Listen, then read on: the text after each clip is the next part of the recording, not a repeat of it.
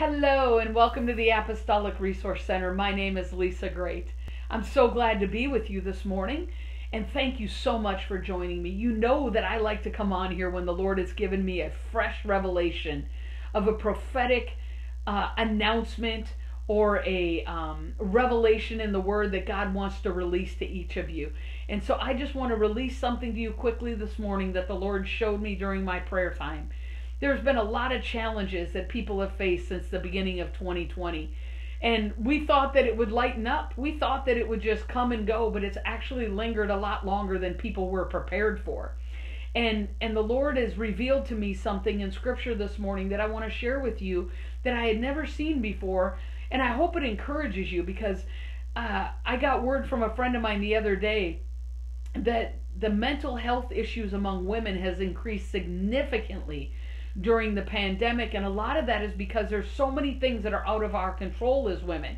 You know, we're not only having to be moms, whether stay-at-home moms or moms at work, we're having to now learn how to homeschool. We're having to now learn how to deal with financial situations as many people lost their jobs.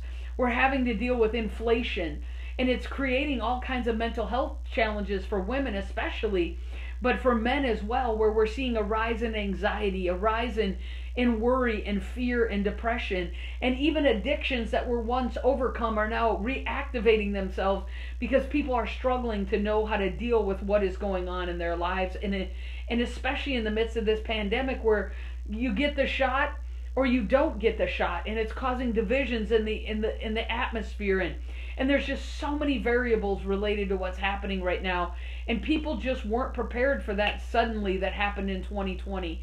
And now we're 18, 19 months into this thing, and it's still a lingering issue in the airwaves of the earth realm. And there's many challenges, but there's also many changes that are happening even now. And I believe the Lord wants to speak into the situation that we're dealing with right now. And He wants to reveal to us not only the situation we're dealing with, but also He wants to reveal to us the solution. And it's not going to just apply to our current reality. It's going to apply to things in your life historically and futuristically. So we can't change what's happened to us in the past, but we can guard ourselves against things that may come in the future. And I believe this is a past, present, and future word. So if you have your Bibles, we're in Psalm 120 today. And this was what I was praying Psalm 120 this morning when the Lord gave me this revelation. So let me just read this for a couple minutes here and share a couple things with you and see if you can follow this scripture train that God gave me in the realm of a revelation. It says, "In my trouble," Psalm 120 verse 1, "I cried to the Lord and He answered me." Many people have been crying out to God, and I believe that's why we are seeing a great awakening even right now in our cultures all around the world, because God so loved the world, and He still loves the world, that He sent His Son Jesus Christ. That's Yeshua, which means God is salvation. God is coming to save us. He's not coming to destroy us. He's coming to deliver us. And so it says, "In my trouble I cried out to the Lord and He answered me."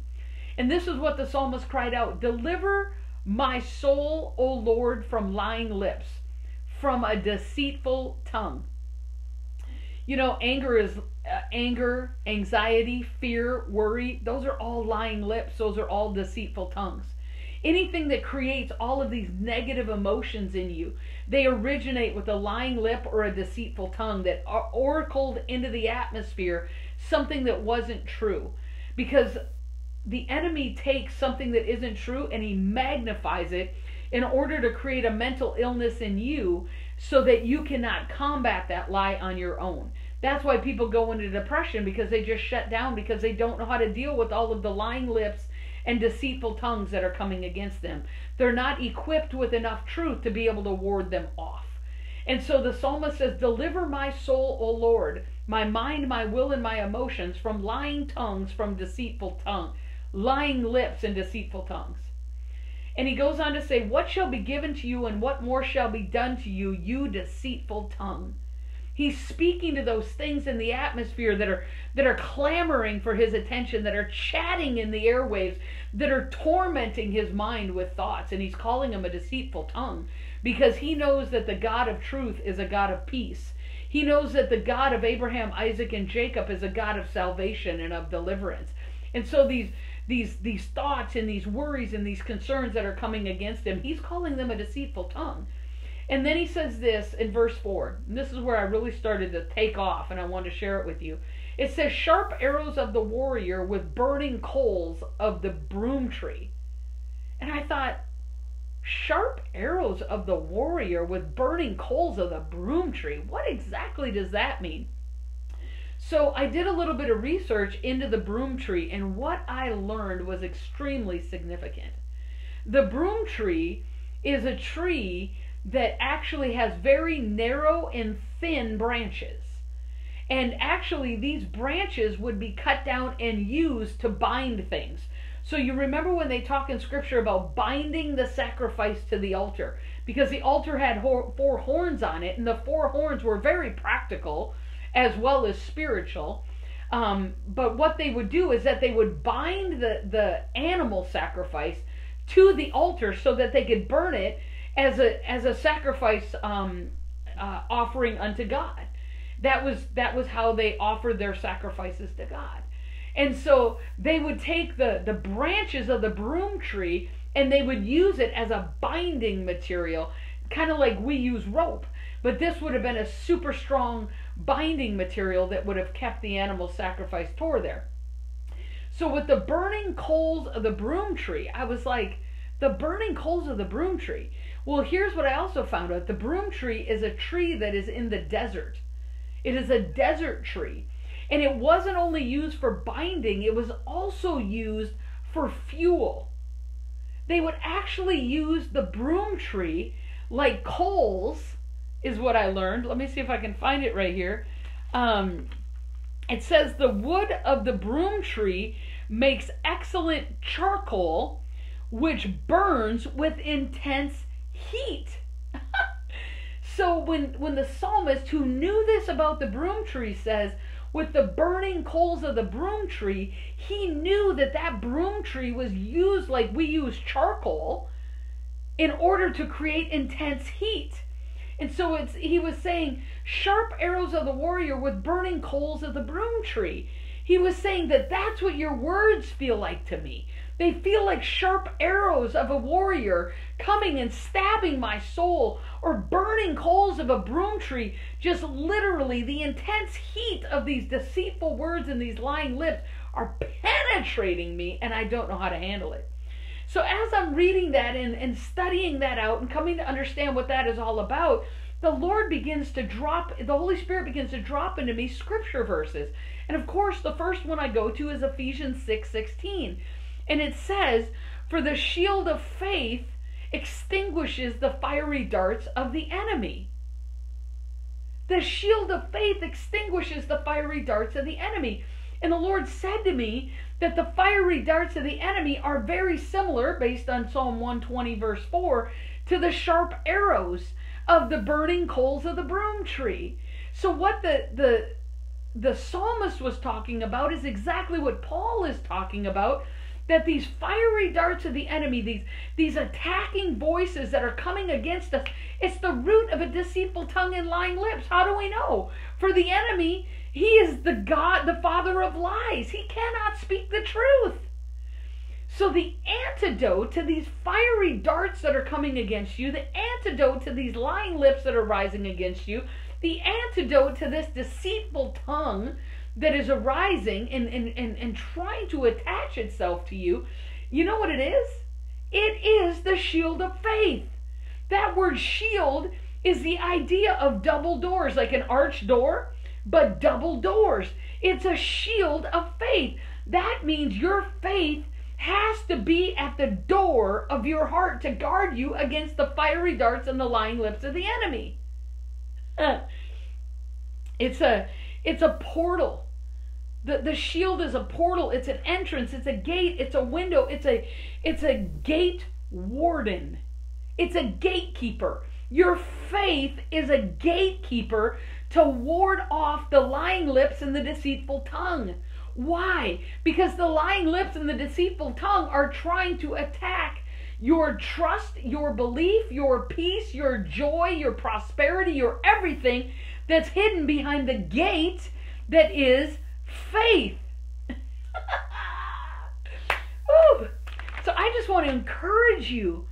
Faith comes by hearing, and hearing the word of God. And even these words that I'm sharing with you, I pray they're instilling you with faith, because the Lord is wanting to use your faith as a shield in order to extinguish the fiery darts of the enemy. And then we can go to Isaiah. Let me pop there for you. Isaiah 54. The Lord just brought me all over the place with this revelation. Listen to verse 16 and 17 now. In light of these fiery darts, in light of this broom tree, which is sharp arrows and coals, it says, behold, in verse 16 of Isaiah 54, I myself, this is the Lord speaking, have created the smith who blows the fire of coals. Brings us back to Psalm 120. And brings out a weapon for its work, and I have created the destroyer to ruin. No weapon, no fiery dart, no sharp arrow, no burning coal that is formed against you will prosper. And every tongue, every lying tongue, every deceitful lip that accuses you in judgment, you will condemn. How do you condemn it? With faith. You prophesy the truth by faith.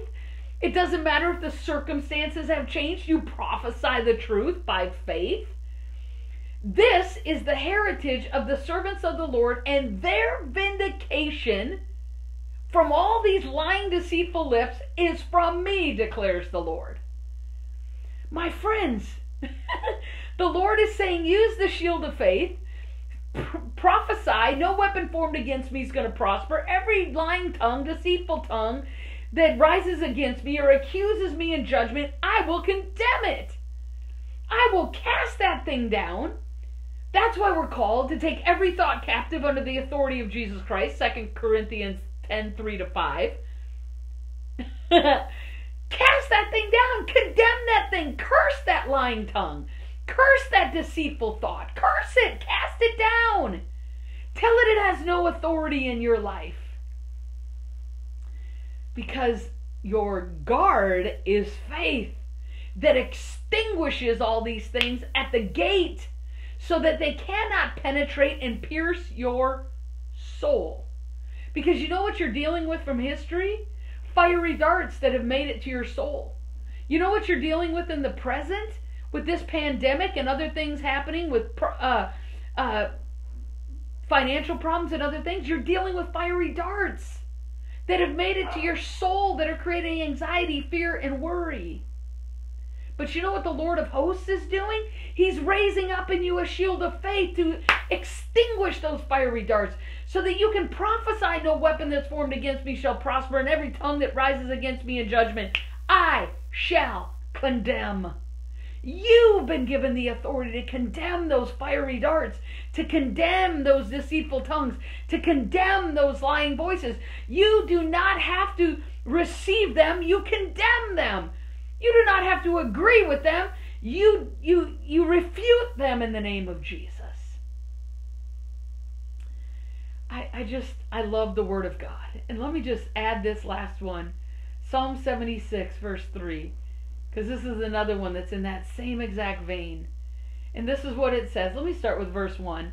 God is known in Judah.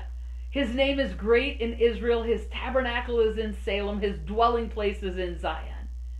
There in the place of God's presence, there in the tabernacle of God, there in, as we could put it this way, in the kingdom of God, there He, the Lord God Yahweh, broke the flaming arrows, the shield and the sword and the weapons of war.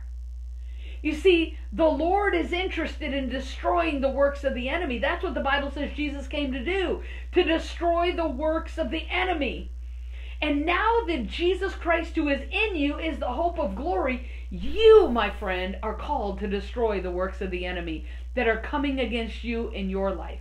You are called to put up a shield of faith to protect your children, protect your husband, protect your family, protect your church, protect your city, protect your community, protect your nation, Put up the shield of faith. Any tongue that rises in judgment, any lying tongue, any deceitful tongue, any lying lip, set fire to it.